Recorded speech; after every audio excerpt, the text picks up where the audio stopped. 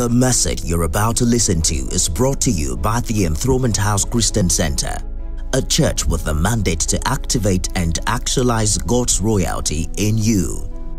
Fasten your seatbelt, get ready for a ride as God's servant brings you the anointed word of God that will change your life forever.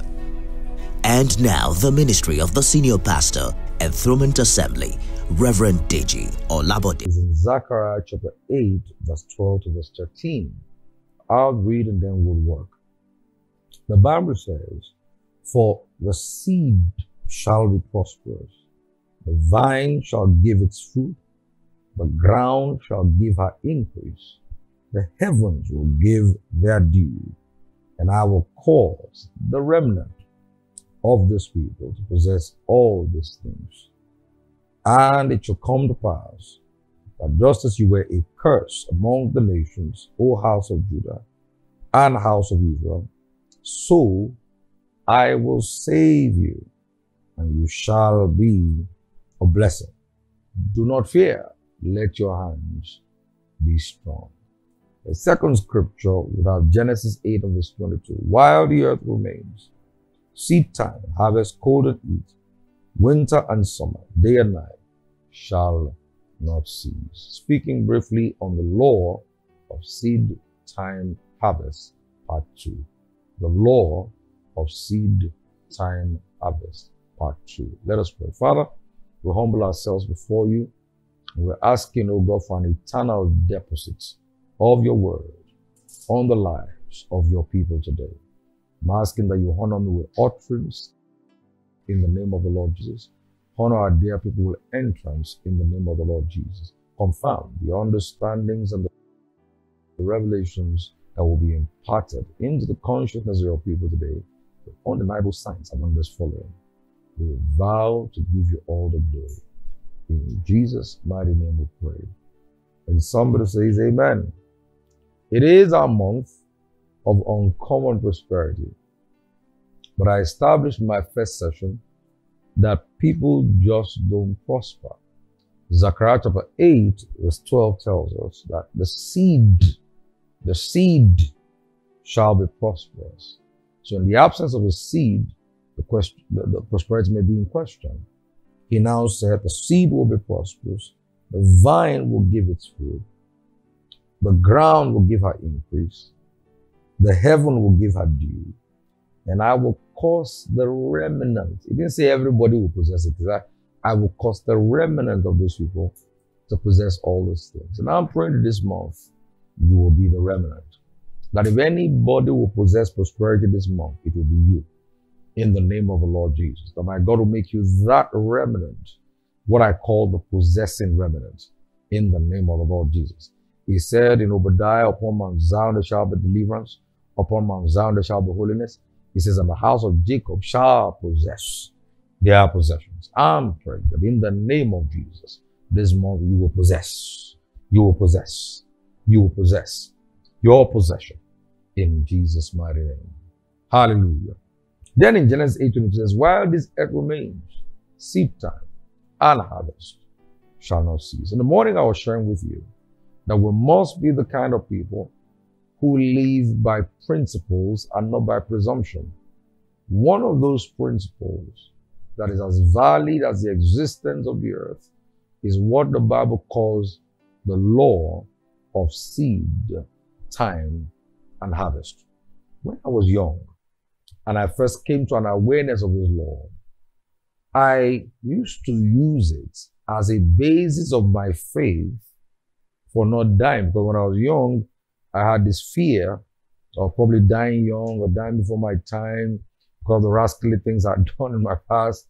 When I came across this scripture, to me, my faith was anchored on that scripture that so if as long as the earth remains, seed time and harvest shall not cease, then if I keep sowing seeds, God will prolong my life to be able to reap the harvest. Well, it was a strong basis of my faith.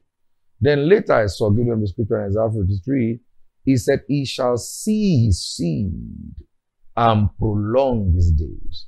He shall see his seed and prolong his days. So seeds also can bring about certain dimensions of longevity. He shall see his seed and prolong his days. In Psalm 22, he says, a seed shall serve him. I think verse 30 or thereabouts. A seed shall serve him, and it shall be counted for a generation. So seeds are important. And Genesis 8:22 says, as long as this earth remains, there is a guarantee that seed time and harvest shall not cease. Hallelujah. And so I remember sharing with you this, that it's important in Job chapter 38 verse 33 that we know the laws of heaven so that we can establish his dominion upon the earth. One of such laws, ladies and gentlemen, is the law of seed time and harvest. And I expanded this in the life of a man called Jacob, how that a seed of deception into the life of his father led to a harvest of deception all through his life. His children deceived him. His concubine deceived him. His wife deceived him. His boss, are you there? Deceived him. His life was one defined by the seeds he had sown. Listen to me.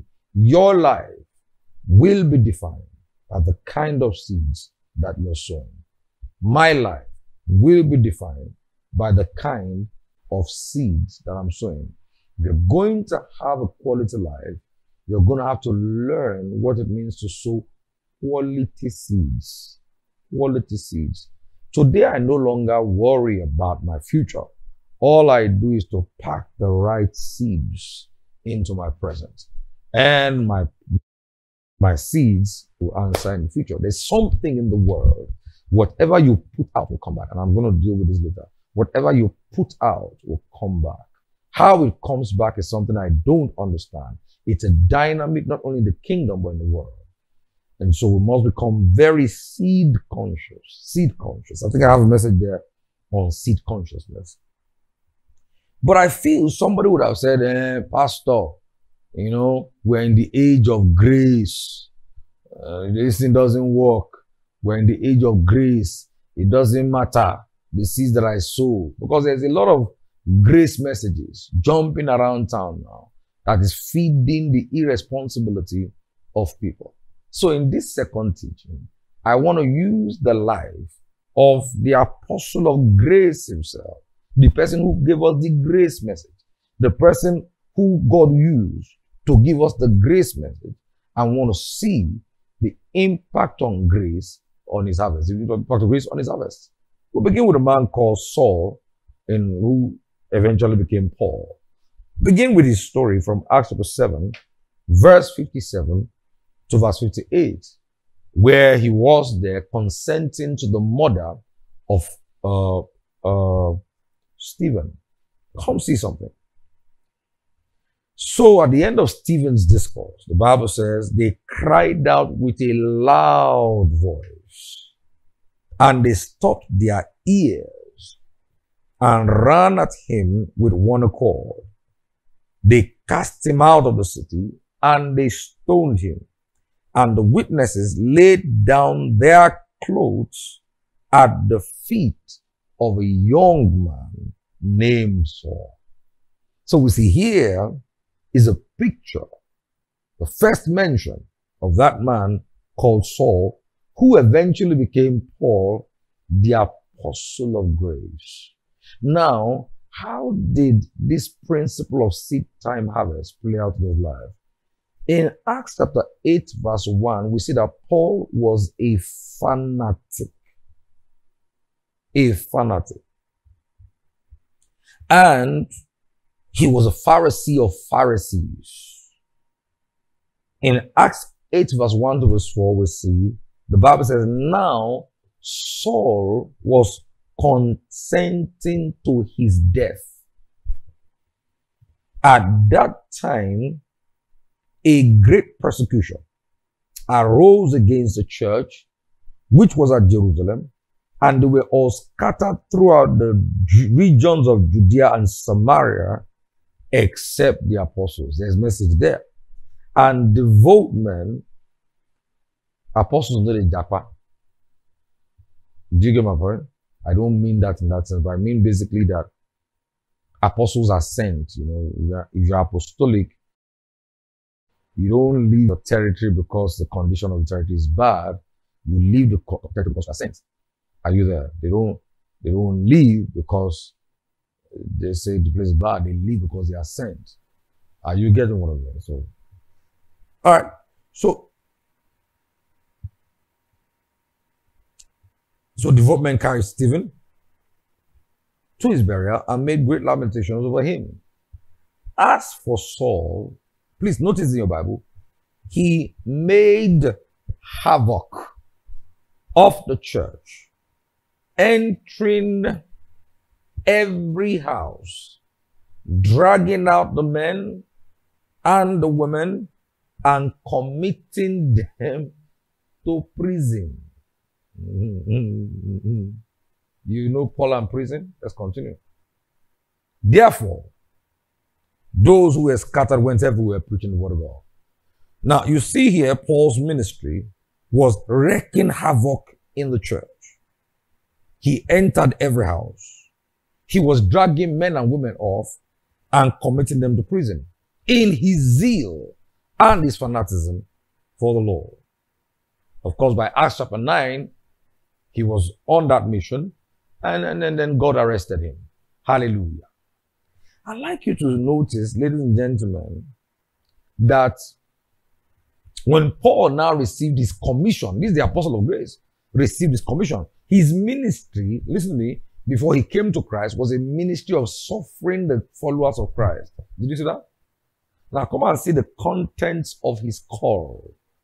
In Acts chapter 9, verse 15, when Ananias was complaining about Paul, look at what God said. But the Lord said, go, for he is a chosen vessel of mine to bear my name before Gentiles, kings, and the children of God, or of Israel. For I will show him how many things he must suffer for my name's sake. Suffering was his ministry. He sowed suffering into the early church. Now, when he came out and received his calling, the suffering he invested in the early church was now part and parcel of his apostolic ministry. In fact, he was saying, I will show him how many things he will suffer. Listen to me.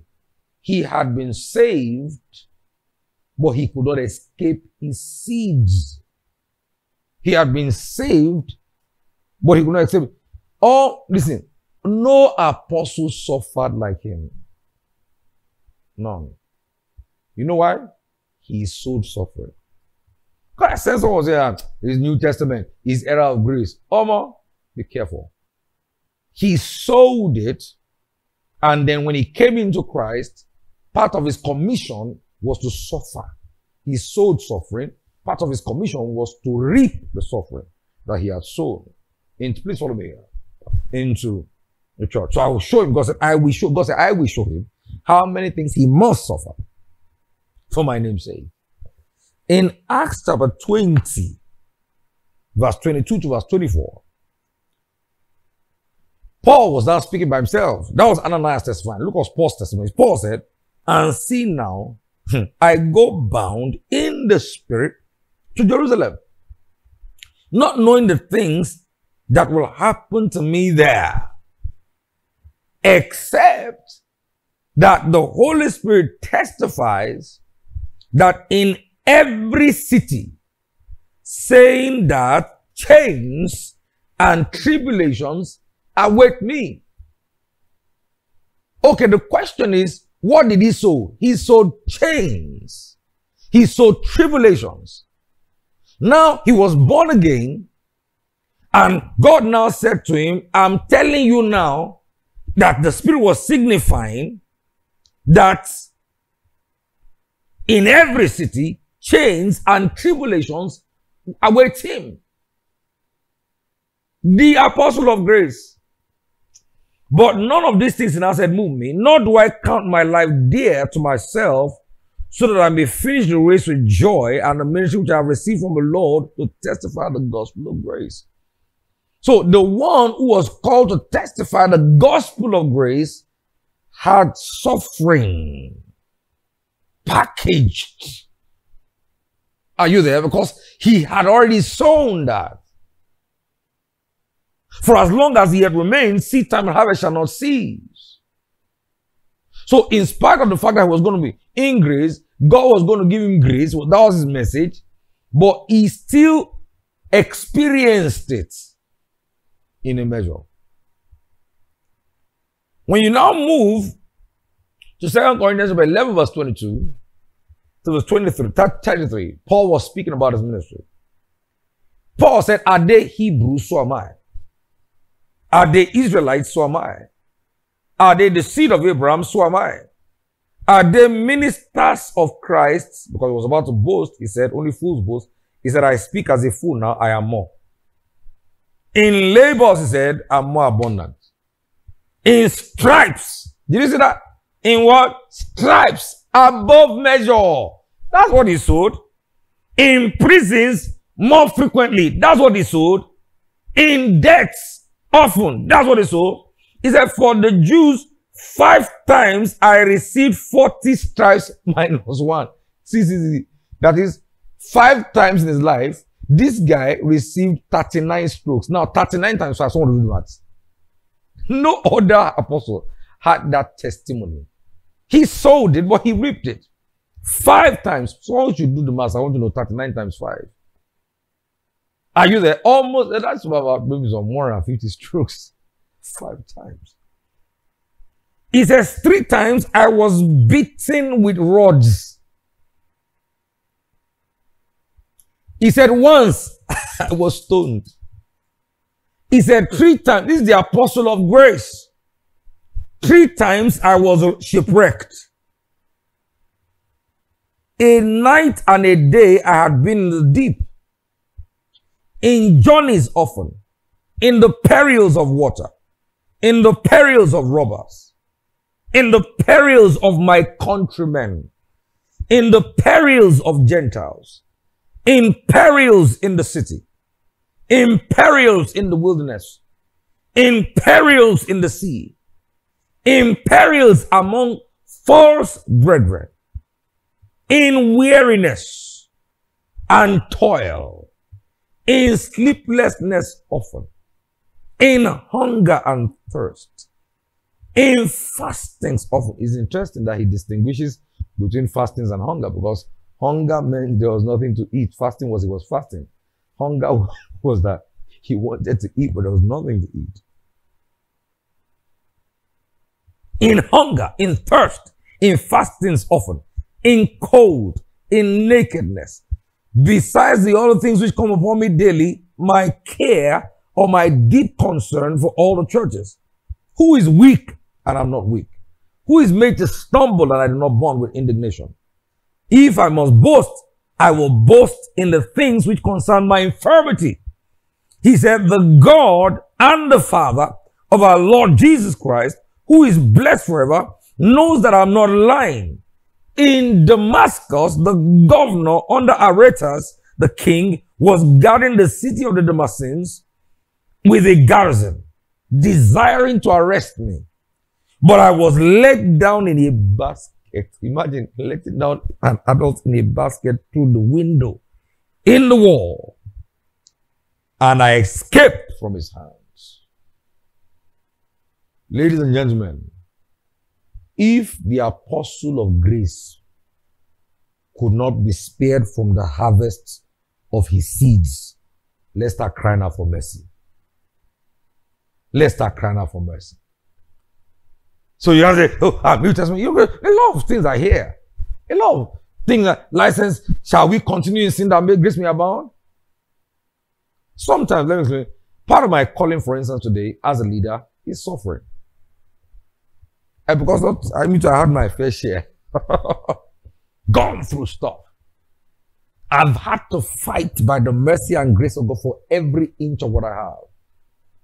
But my past self no easy. You get my point? Are you getting what I'm saying? So you have to, therefore, if really, as long as don't say seed. Grace, therefore, does not mean I should be irresponsible or irrational or indiscriminate or careless or insensitive to the kind of seeds that I'm sowing. The apostle of grace was not spared. He preached it, but it was not spared. He lived it, but it was not spared. May the mercy of God prevail over every one of us. Back to where I started, in Genesis 8 verse 22, he says, as long as the earth remains, seed time and harvest shall not cease. You also must become very seed conscious. We must begin to become very intentional. You're breaking somebody's home, you want to have your own. You're destroying somebody's life, you want your own to be made. You're pulling down institutions, you want your own institution. Are you getting what I'm saying? You're rebellious to people, you want the faithfulness of people. When you are confronted about people, when you're confronted, you change loyalties and you expect people to be loyal. I'm a very observant person. This principle is powerful. Powerful. Powerful. It's called the law of conformity to type. And as long as the earth remains, seed time and harvest shall not cease. Of course, there's some positive sides of this. It means, therefore, that I have to really begin to deal with the negatives I'm sowing and to amplify the sowing of the positives. I have to begin to be careful about the negative seeds I'm sowing. I have to begin to amplify the positive seeds I'm sowing. Now, this principle is a principle even God could not break. Because in John 3:16, for God so loved the world, he gave his only begotten Son, that whosoever believes in him should not perish, but have everlasting life. My God wanted sons, he gave his Son. In Hebrews 2 verse 9 verse 10, it says, but we see Jesus, who was made a little lower than the angels for the suffering of death, crowned with glory and honor, that he by the grace of God might taste death for everyone. And in bringing, he said, for it was fitting for him, for whom are all things, and by whom are all things, in bringing many sons to glory, to make the captain of their salvation perfect through suffering. So God wanted sons. What did he do? He sowed his Son. In bringing many sons to glory, he made his own Son the captain of their salvation, perfect through suffering. So even God had to operate by this particular principle. In bringing many sons to glory, he had to make his own Son the captain of their salvation, perfect through suffering. He sowed his Son. He sowed his Son. So even Jesus, even God, lived by this principle. And then so you see that all through scripture is there, all through scripture. We must, ladies and gentlemen, begin to be more conscious of the kind of seeds that we're sowing. Of course, very popular scripture, Luke 6 verse 38, but we always jump verse 37. In verse 37, it says, judge not so that you will not be judged, or don't sow judgment so that you won't be judged. 2, condemn not, and you shall not be condemned. Forgive, and you shall be forgiven. Give. So we always pick it from, we always use that scripture for offering, but it's beyond that. The offering there is not, the scripture there is not particularly about offering as it were. It's not, it is involved in offerings, but it's not exclusive. He's saying here, if you sow judgment, you will reap judgment. If you sow condemnation, you will reap condemnation. If you sow forgiveness, you will reap forgiveness. If you give, whatever you give will be given back to you. Good measure, pressed down, shaken together, running over, will be put into your bosom. For with the measure again with which you give, it will be measured back to you. This is so powerful. He's saying the measure of judgment you give is the measure of judgment that will come back. The measure of condemnation you give is the measure of condemnation that will come back. The measure of forgiveness you give is the measure of forgiveness that will come back. The measure of giving, it works. Therefore, ladies and gentlemen, we all must be conscious of our seeds. If you don't want it, don't sow it. Are you getting what I'm saying here? If you don't want it, don't sow it. If you want it, sow it. If you don't want it, don't sow it. If you don't want it, don't sow it. If you don't want it, don't sow it. It's as simple as that. That as long as this remains, seed time and harvest. And when we talk about seeds, everything can be a seed. Prayer is a seed. Your thought is a seed. Your imagination is a seed. Your attitude is a seed. Your action is a seed. Your words are seeds. Your behavior is a seed. Your money is a seed. Your life is a seed. There's a book I have in my library, The Seed in the Ground, of the founder of Redeemed Creature. Everything about you is a seed. You are a seed. Your association is a seed. Your conversation is a seed. Everything is a seed. Now, once this principle begins to take over your consciousness, instantly it begins to regulate your conduct. If you don't want it, don't do it.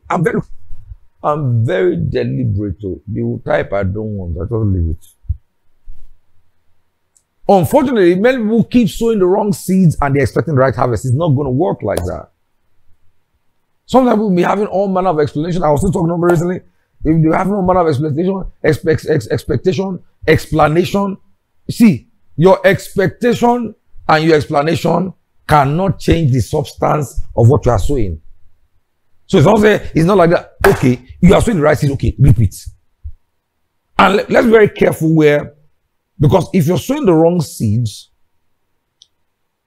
for instance, when I planted our church, I was very faithful to my pastor for about 6 years, pastoring his church. The benefit of sowing the right seed is that when people think they are insulting you or cursing you, they're actually indirectly blessing you. So the guy now said, one guy there, I don't know where he is today, who won't mind this business.